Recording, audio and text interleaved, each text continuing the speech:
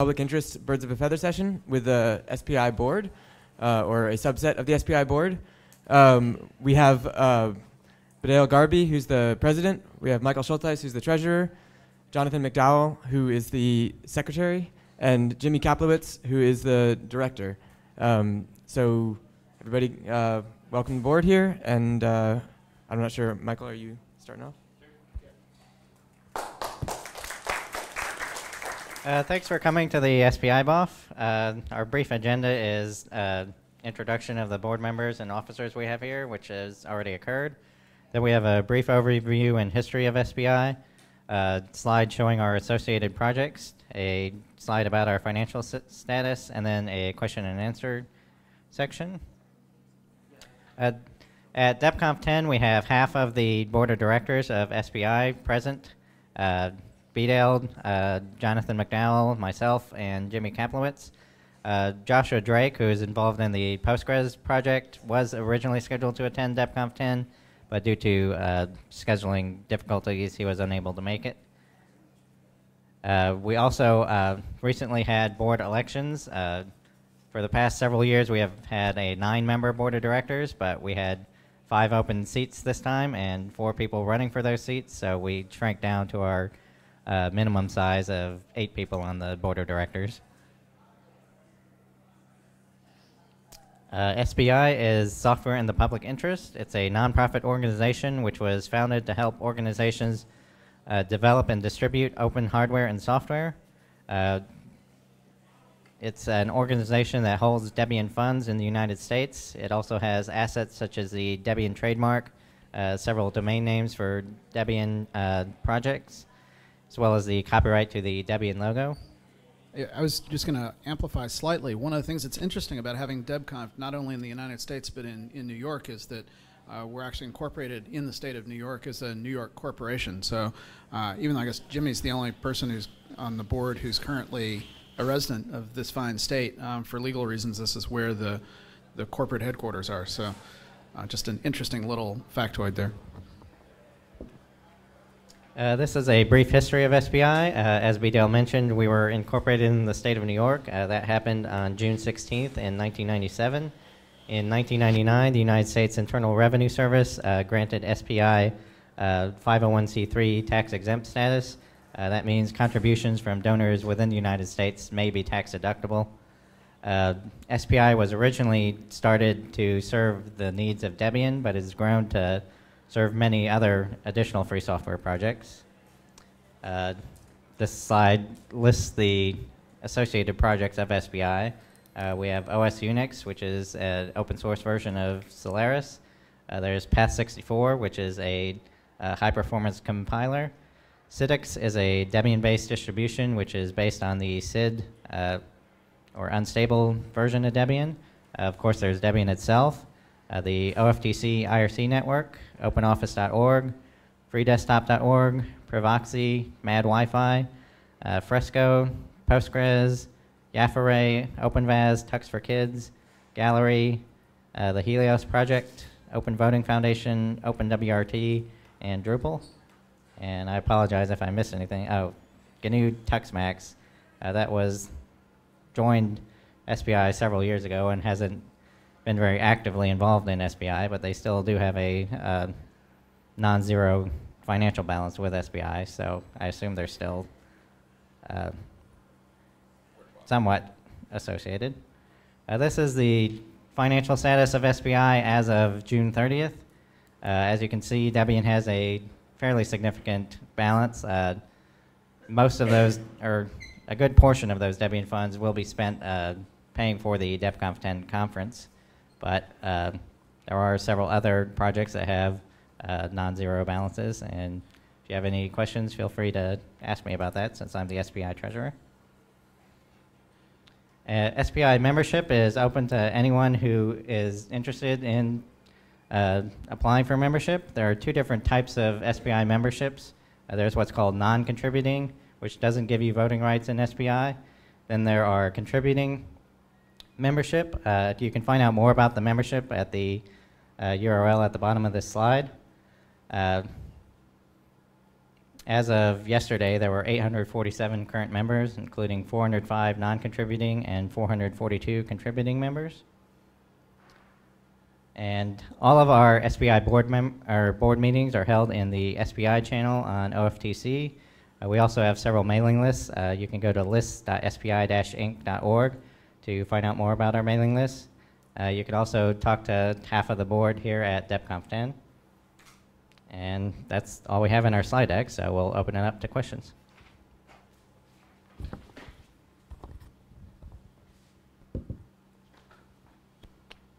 Any questions?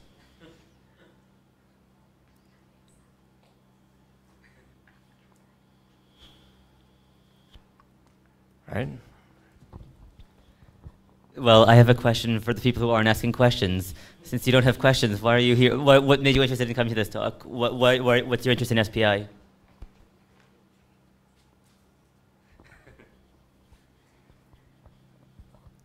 I'll answer, but it's really not a bad. It's not a good answer.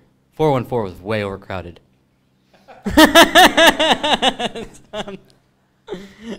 So actually, I mean, I'll comment. It's very interesting because a number of years ago, we had some serious process problems in SPI. There's the sort of infamous issue of a box of materials that were in the hands of our then treasurer going missing, and a lot of checks not getting deposited, and having to go back to donors and apologize either for losing their checks or whatever. And one of the things that I think is something I think that all of us on the board are particularly proud of is that it's been years now since we've had any of that kind of unpleasantness going on. Things, for the most part, are just working pretty well, and we've been gradually accreting more projects. But if you think about it, back in '97, what was I forget when it was '97 when we were first incorporated. The whole motivation was that there needed to be some legal entity in the U.S. to hold various assets on behalf of the Debian project. One of the wonderful things about Debian, after all, is that it's an organization of volunteers who've made common cause, but there's no particular company behind it. It's one of the things that really substantially differentiates us from many other Linux distribution activities. And at the same time, in order to be able to accept donations of hardware from certain companies who wanted the tax benefits of making a donation, in order to be able to accept financial donations from individuals and have them able to get the tax benefits that you can have of donating to a recognized nonprofit corporation in the U.S. and things like this, and to hold domain names and trademark paperwork and all these sorts of things, we needed to have a legal entity somewhere. And thanks to the folks who were motivated to do the work, we got one in the U.S. It's actually kind of cool now. If you pay attention to such things, there are a number of organizations in other parts of the world. We've got FFIS, I guess, in Germany. There's the Association Software Livre in Brazil, and various other organizations around the world that are holding assets on behalf of the Debian project. And so SPI is now just one of a set of organizations holding legal assets and financial contributions in different parts of the world when you look at this from a Debian perspective.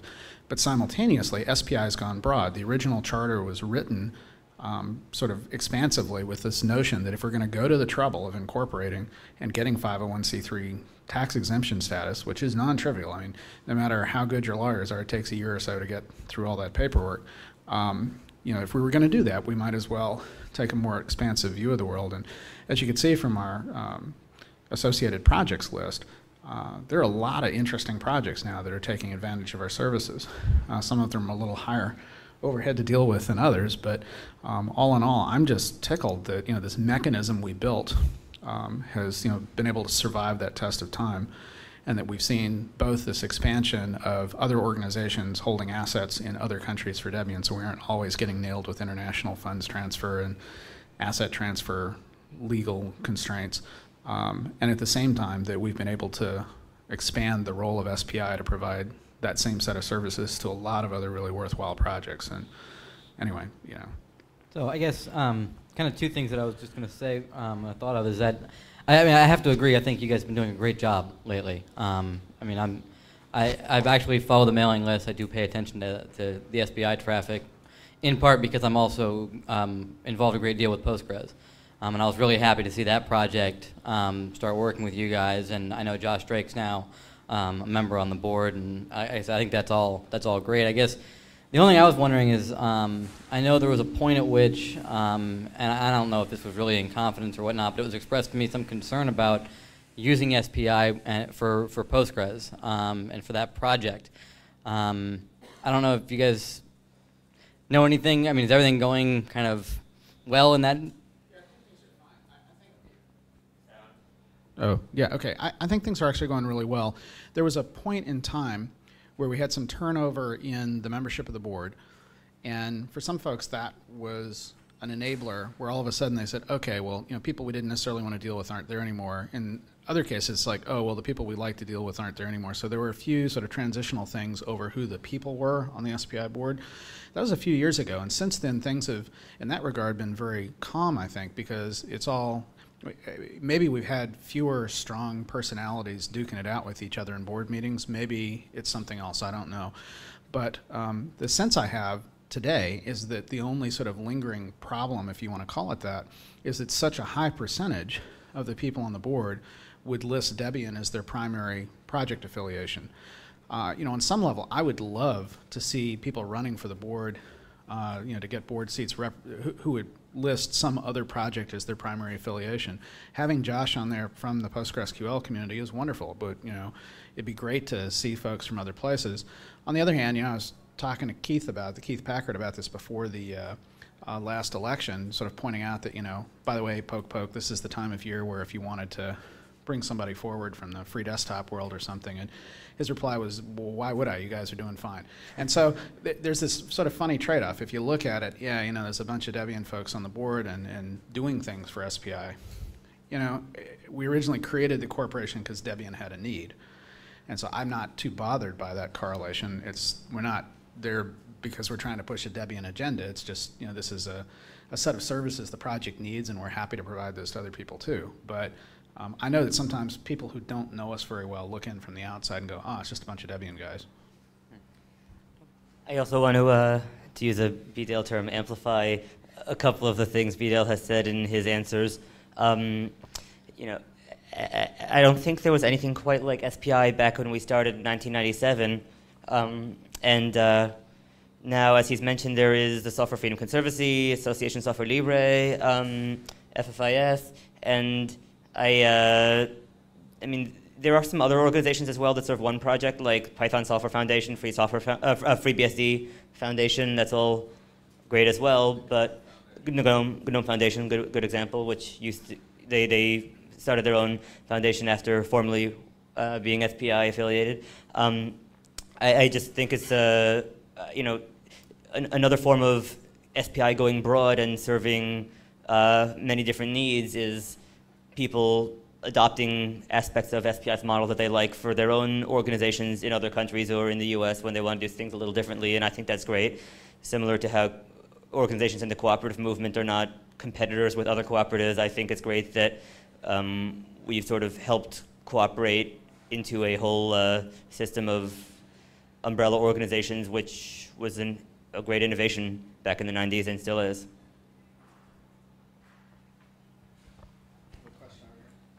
As a 503C, are you allowed to lobby, and do you? Repeating to the mic and say your name. My name is Jack Farraher. The question is, as a 503C, are you allowed to lobby political organizations and institutions, and do you?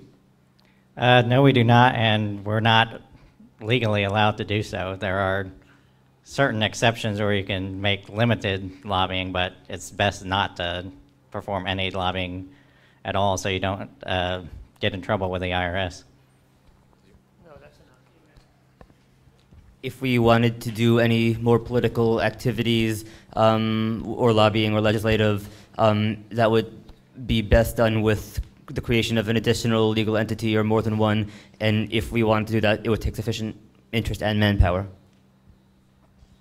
The only other thing I'd add to that is people have asked us at various times, well, what else can we do? What else would SPI like to do? And my answer has always been that if SPI contributing members have things that they would like to do in the name of the corporation, they should come and have a conversation with the board about it. And if it falls within our charter and the boundaries of our legal permissions, that we're very likely to support that activity. The flip side of it is that my focus and that of, I think, most of the current board members has been on getting the small set of things that we've absolutely committed to our associated projects we would handle on their behalf, so they didn't have to think about it, didn't have to worry about it, and that would be our problem, not theirs, and get those right. And if we run the clock back to that period I was talking about earlier, we sort of needed to build some period of time during which we did get all of that right, so everyone trusted that we knew how to do those things and so forth. I'm very pleased that that's all sort of history now and everything's good and everybody seems to be quite satisfied with the services we're providing. But when given the choice, I'd rather stay focused on a small set of core services and get those absolutely perfectly right than to add more activities that may very well have some other possible home that would be just as reasonable place for them to happen. But this is another one of those. None of us are paid to do any of the things that we do. So if other volunteers who are part of our contributing member base would like to, propose other activities that they would like to do on behalf of and in the name of SPI, the board is always willing to hear proposals like that.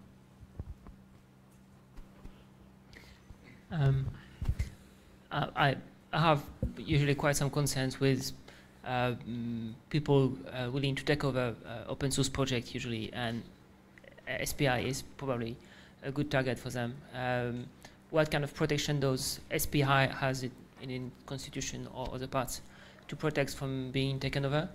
And has there been some sort of maybe duplicating the organization in smaller? So I actually, the whole notion of sort of being subverted or taken over by bad actors, who don't have our best interest at heart is something people talk about a lot. I personally think it's an overstated risk in a lot of places. And watching certain other organizations that I've tried to provide some advice and guidance to navigate this whole space, I've been disappointed at how timid people are sometimes. But in the SPI case, I think that our current structure has two very significant protections against that kind of activity. One is that in order to have a vote in the election process, you have to be a contributing member.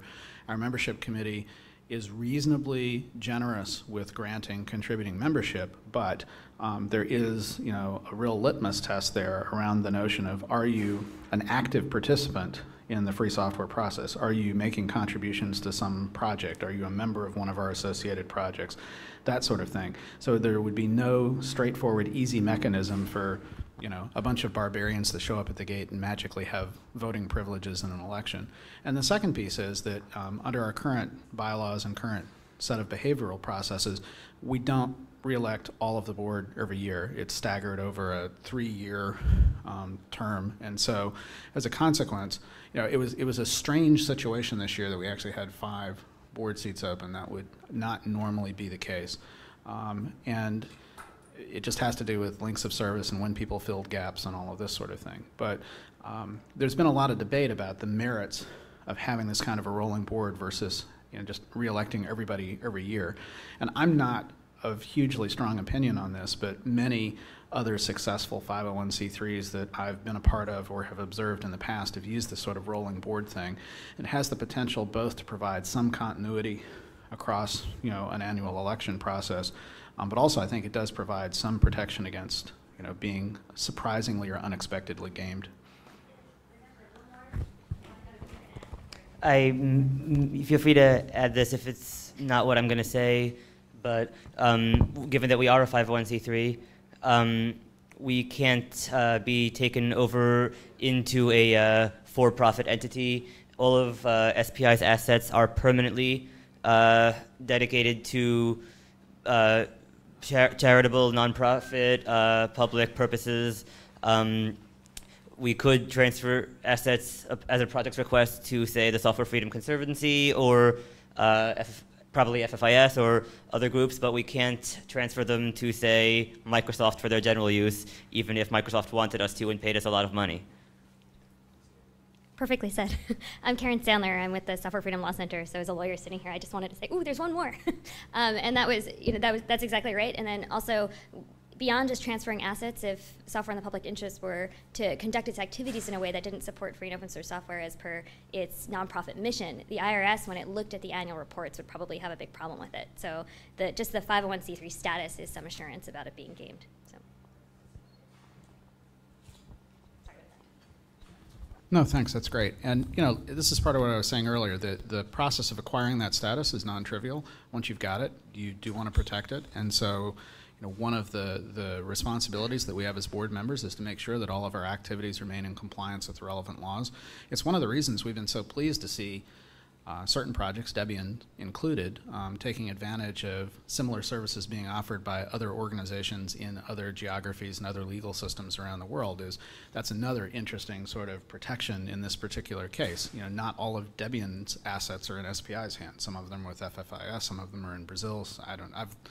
There's actually a report that was on one of the lists recently from Debian, the Debian auditor, I guess is the title of that role now. And it was really quite interesting to me. I had not been paying enough attention to realize that as significant a percentage of Debian's assets are sprinkled around in various places as they are, and I think that's very healthy for the project. So it also means when we're trying to do things like reimburse expenses for people in Europe or in South America or something, we aren't constantly being burned by international money transfer fees, which, you know, we all know how to deal with it, but it's not cheap. What do contributing members do? What's the range of volunteers you're looking for? And yeah, we would really, really like to throw out our current website infrastructure and replace it all. If I end up doing it, it'll end up being, you know, Icky Wiki and Git, but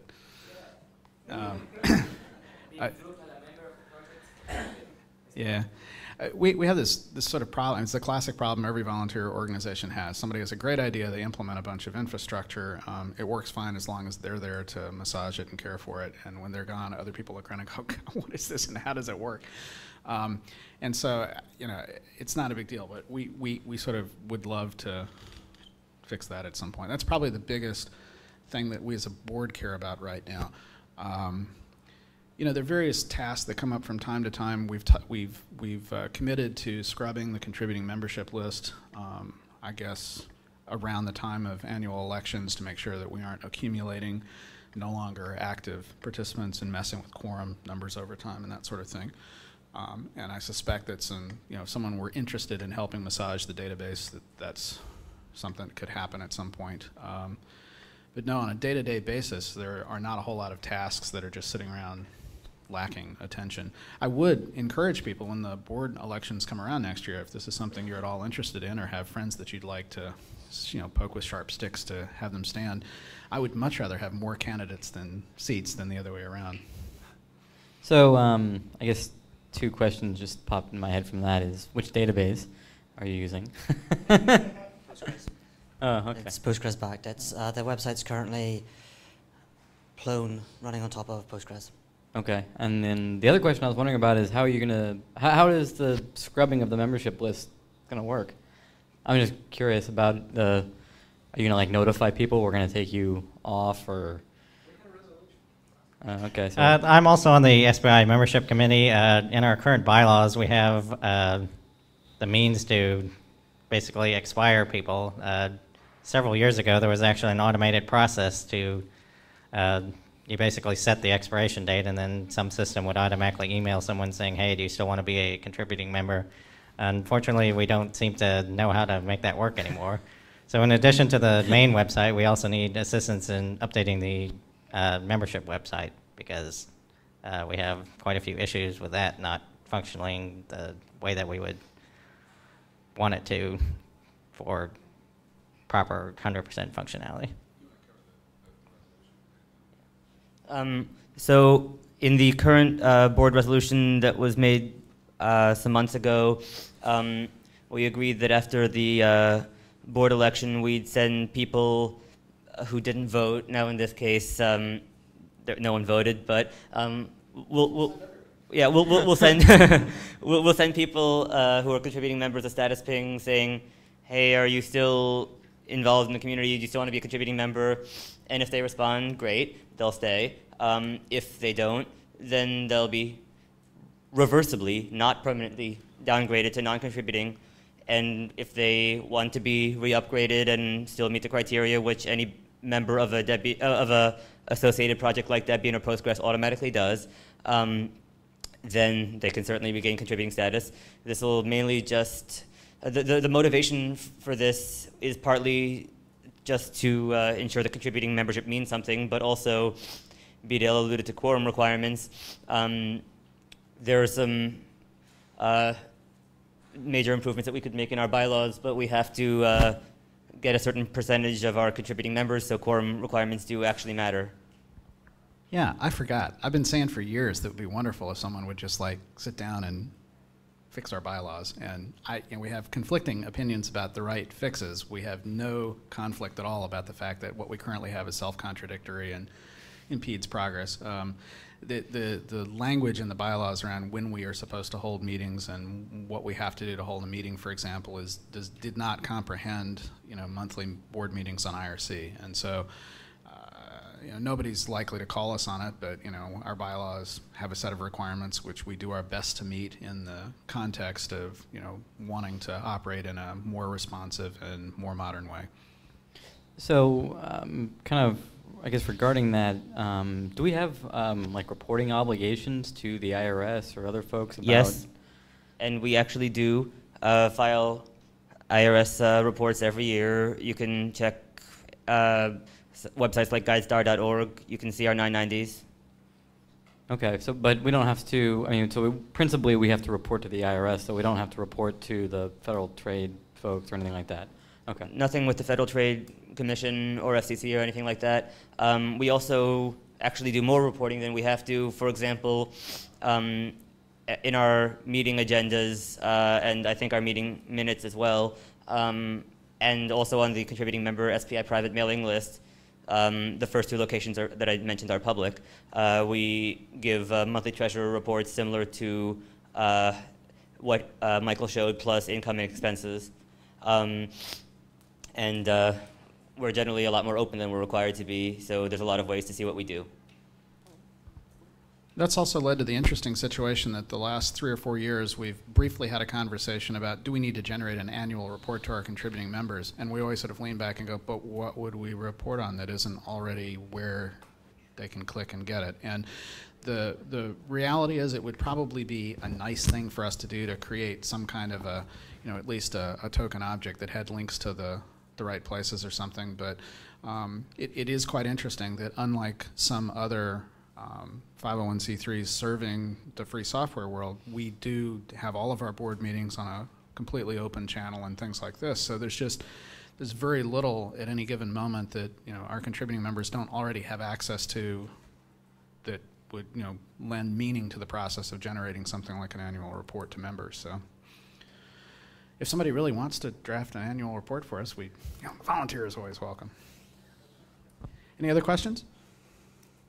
Well, thank you very much for your time and your attention. Now you know what we look like. We'll be around for the rest of the week. If you have questions or thoughts or ideas for us, feel free to let us know.